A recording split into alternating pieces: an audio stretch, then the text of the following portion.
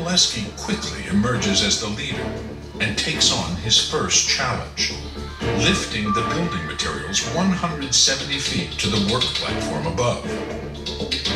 Technologically, the means did not exist. Up until Brunelleschi's time, lifting devices were referred to generically as the rota magna, okay, or as the great wheel, which was a large wooden wheel that looked very much like a modern gerbil cage, inside of which human beings would walk, causing the wheel to turn, and as that wheel turned, it would coil a rope, okay, and that coiling would gradually then lift an object based on the lifting power of the people who were actually walking inside. Brunelleschi realizes that the old method could not be used in a project this large and a work site this high. He invents a hoist that uses oxen rather than people to raise and lower the loads. This is really Brunelleschi as the engineer, Brunelleschi as the inventor. They're turning a wheel that would turn a vertical shaft, and it in turn would have a series of cogged wheels that would then interlock with other cogged wheels. And so as the oxen are moving in one direction, they could of course lift weight upward, okay? But more importantly, Brunelleschi realized we're not going to have to only lift weights up, we're going to have to lower those weights as well. And so he introduces what is the first ever reverse gear in history. Keeping the oxen moving in the same direction saves valuable time. The hoist raises or lowers material depending on which of two horizontal wheels locks into a vertical wheel on the drum holding the rope. When a load needs lifting, the bottom wheel engages, and the drum gathers rope in.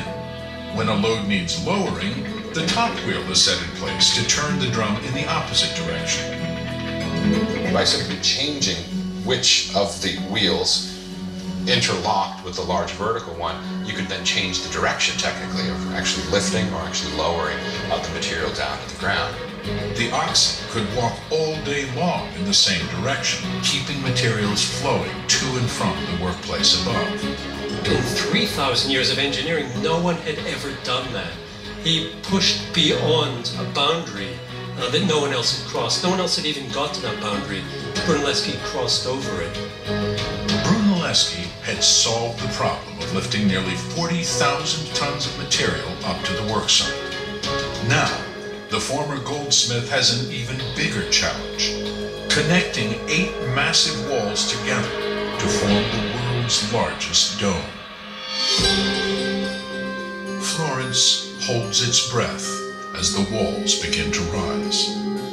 Around 1425, 5 years into the project, the bricks, by design, start to curve inward. Without a wooden framework to hold the weight, the project is entering dangerous, uncharted territory. The old methods of bricklaying would no longer work.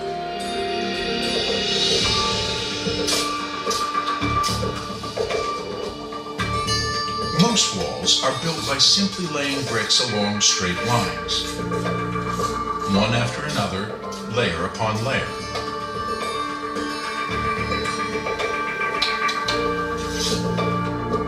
Russell Gentry, a professor of engineering at Georgia Tech, has studied Brunelleschi's methods. So Brunelleschi had built the wall in the simple way you see here. You would have layers of brick and layers of mortar. And the layers of brick and layer of mortar are very simply separated by one another.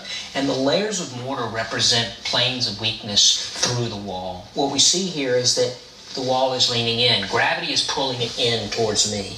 And so a crack could form in one of the layers of mortar. The mortar is weaker than the brick. And the whole thing could rotate, and all of this brick could fall in. The time had come for Brunelleschi to share part of his secret plan with the world. That's the point in the building where support of some sort was always needed. And Brunelleschi had to begin using this special pattern of laying bricks that he himself seems to have invented. In Brunelleschi's new design, horizontal bricks are interrupted by others set vertically. instead of continuing in one straight line, the bricks zigzag. In the area between the two domes, that pattern is visible today, but only in small patches that remain unplastered. In Italian, the design is called spina pesce, spine of the fish. English speakers call it herringbone.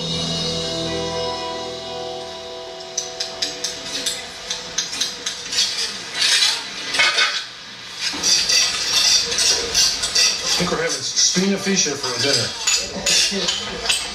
The herringbone design is even easier to spot in Massimo Ricci's dome. The pattern is simple. And it's a method the American bricklayers catch on to rapidly. Okay, perfect.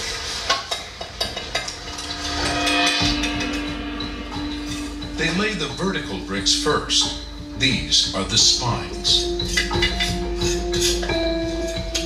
Once the spines are set, the horizontal bricks are then wedged in between the spines, row after row. In all their years of working, the Americans have never seen bricks laid quite this way. It's completely different. The techniques are definitely way different than what we're used to. This system is pretty amazing, really. The vertical bricks in the spina pesce pattern block the mortar's planes of weakness. This prevents large sections of wall from separating or shearing and tumbling to the ground. If everything was laid horizontally and you just brought it in slowly each time, you would always have a shear point, a shear plane where that could slide off. Where here, you don't have any single shear point anywhere. It's all tied together a million times.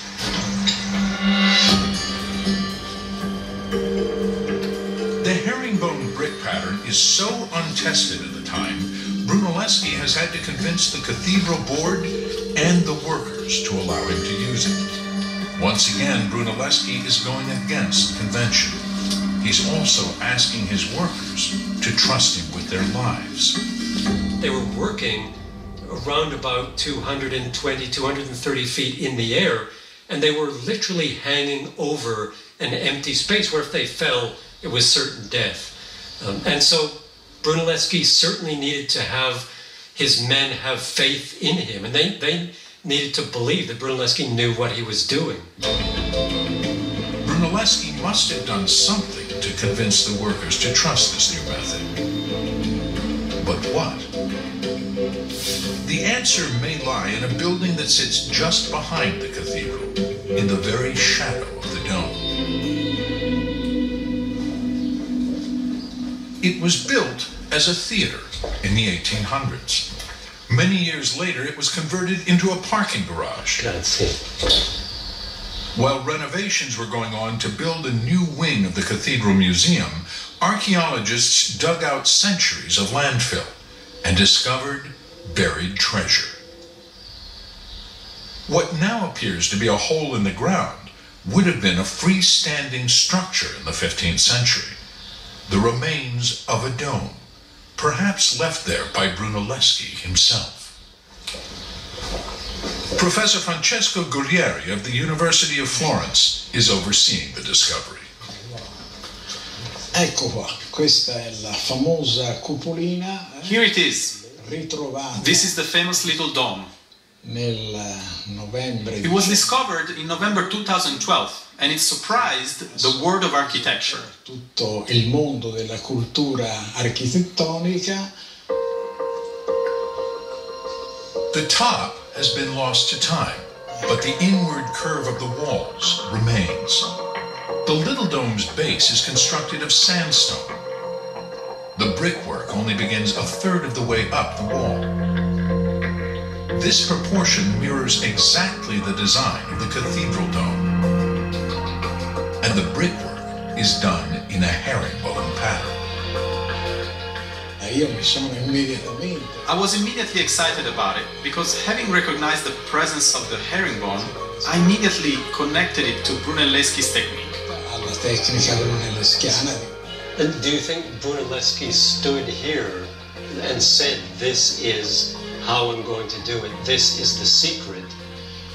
building the dome. È molto probabile, molto ragionevole. Yes, it's very probable that during the construction, Brunelleschi was here to demonstrate the use of the herringbone method. Un po' la tecnologia della spina pesce. Yes, I think this is the model.